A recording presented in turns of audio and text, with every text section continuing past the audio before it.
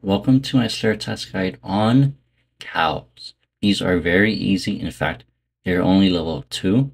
And for each one you defeat, you'll get 55 combat experience. And while you are on a Slayer task, you will get 6 Slayer experience. These do drop bones, coins, for whatever reason. I don't know how a cow gets money. But yeah, they do drop coins, raw beef, and cowhide. All 3 of these drops are very expensive, so if you want, you are able to pick them up, bank, and then sell. As for the Slayer Masters, number 1 will be Jacqueline, who is found at the Lumbridge Castle.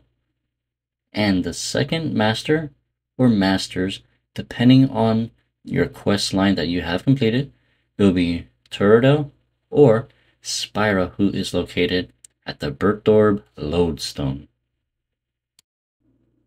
Before we actually start, there is an achievement that I would like players to do while they are doing this task, and that will be getting a meat tenderizer, which you can either, if you have started the recipe for disaster and you're fairly far in it, you want to go to the Lumbridge Castle, to the basement, and then go to the chest to the east, right click, and you'll want to buy items.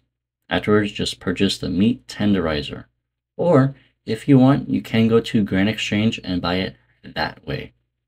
Afterwards, make your way to the Taverley Lodestone. Once at the Lodestone, we will be running north to the cow pen. For whatever reason, these cows will only drop coins. No other cows will. So it's kind of helpful. Although, again, it's kind of weird that cows drop coins. I mean, like, what? They eat grass filled with coins? Not really sure. But anyway, you want to just simply attack them.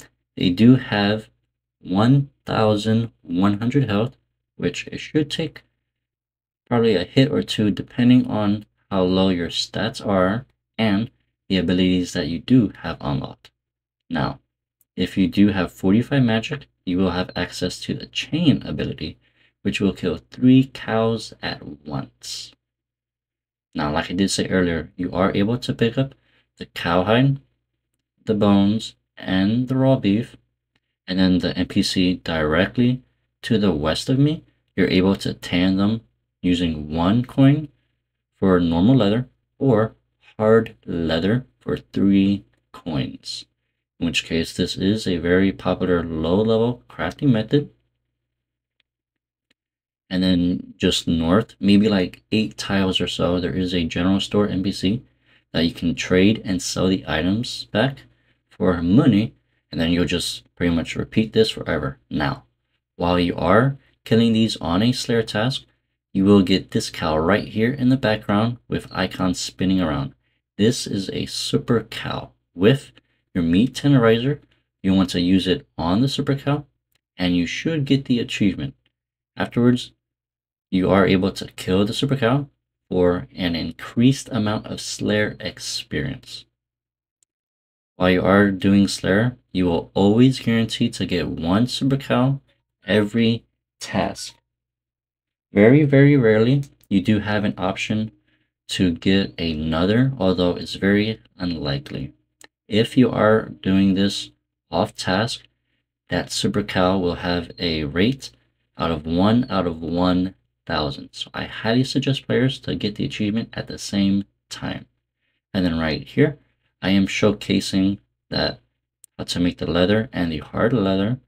Once you do that, you're able to make any type of crafting, depending on your level, for free crafting experience. Because again, these cows do drop GP, which, I mean, is pretty handful and good if you are a new account. In fact, this is a popular method of getting up to 22 crafting or 27 to cut uncut sapphires. Thank you all so much for watching this, and enjoy the rest of your day. Don't forget to like, subscribe, or comment down below any video suggestions or questions you have, and I will try to answer them. And enjoy the rest of your day.